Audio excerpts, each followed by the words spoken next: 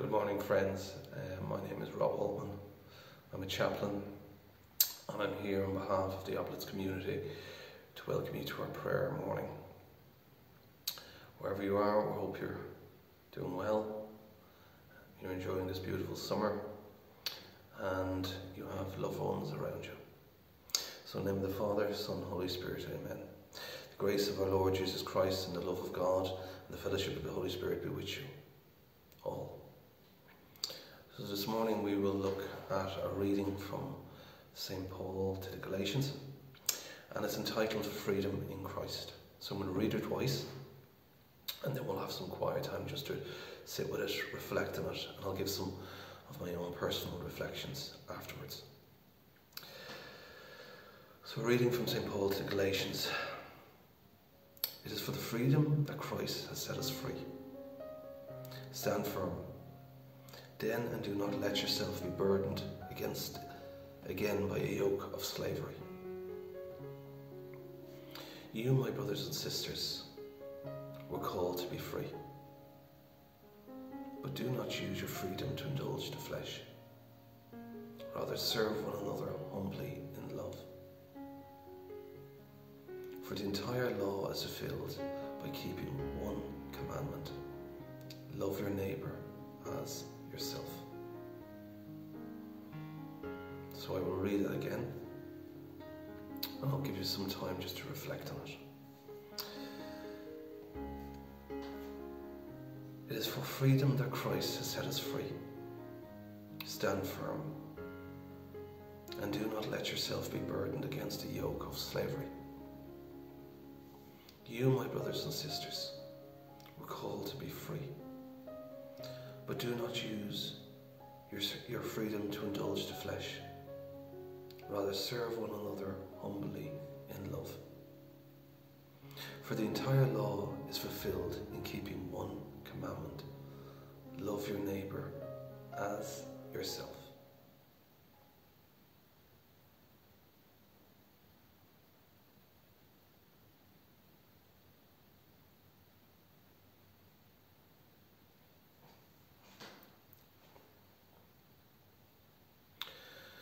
So just a few personal reflections on that reading. I think it's very striking that it's, entitled Freedom in Christ, and it talks about slavery, and it also talks about freedom and love thy neighbour as yourself. And I suppose, even though that the reading is not related to it, I'm automatically brought to what's happening in Europe in relation to Ukraine, and that people, if they follow the commandment of love thy neighbour as yourself, would we be in this situation where people are being killed, having to flee their country, saying goodbye to their loved ones?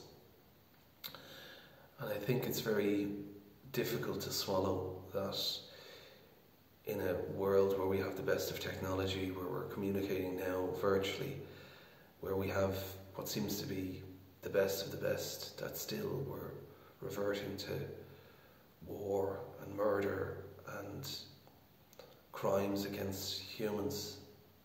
And it's so sad, and it's so difficult to digest. And I think this is a time of deep prayer. This is a time where we have to,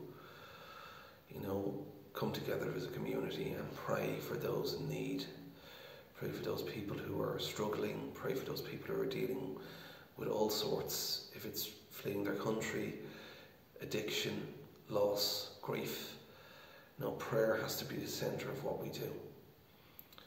And I think also that it's a time for us to reflect on what we have as a country, how grateful we are that we're in a time of peace in Ireland, that we have plenty of resources. We have community around us. We are able to go outside now. We don't have to deal with COVID as much as we did.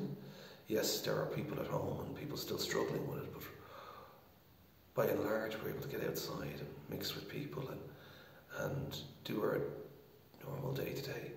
And how grateful are we that we have that. So we have, I suppose, two prayers really. one a prayer of intercession for the people of Ukraine, for the people who are struggling across the world, if it's in South Sudan, if it's in Northern Ireland, if it's anywhere in Europe, if it's in Africa, and also a prayer of thanks for what we have, what we're grateful for, how lucky we are. So we'll just leave you with those prayers as we conclude this prayer session. And wherever you are, I wish you well. I hope that you are taking full advantage of this lovely summer that we're having, and that you're surrounded by community, family, friends, people who prioritise you, people who treat you as the way you want to be treated. So we'll just conclude now with our Father. Our Father, who art in heaven, hallowed be thy name. Thy kingdom come, thy will be done on earth as it is in heaven.